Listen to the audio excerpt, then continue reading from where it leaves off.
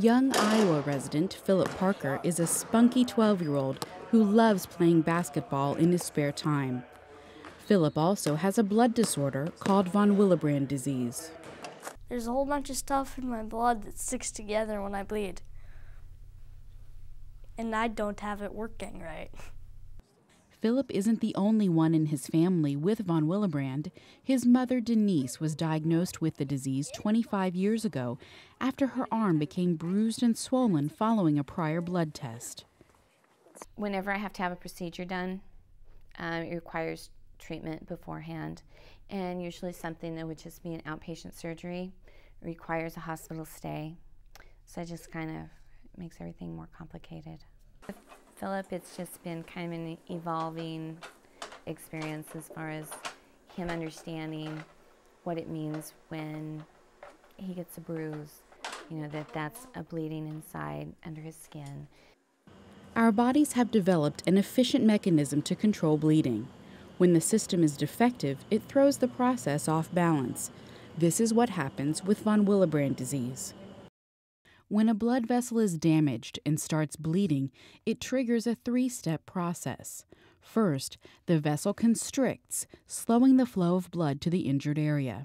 Then, platelets in the blood start sticking to and spreading on the walls of the damaged vessel.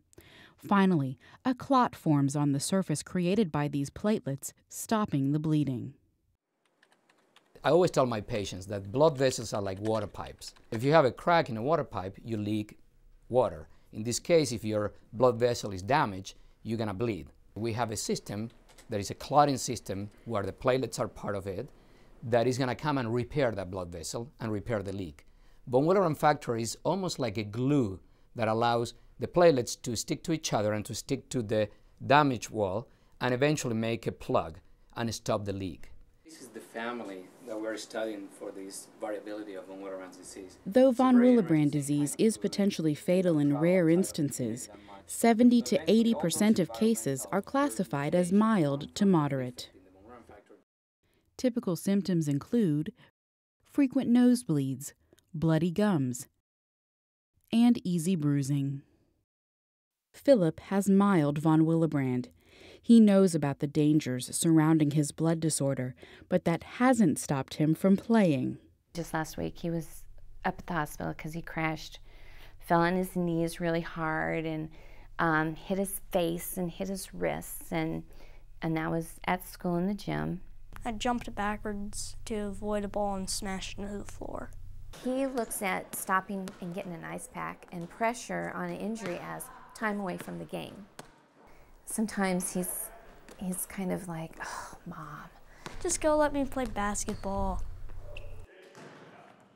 Current treatment options for patients are medications that boost the body's supply of von Willebrand factor.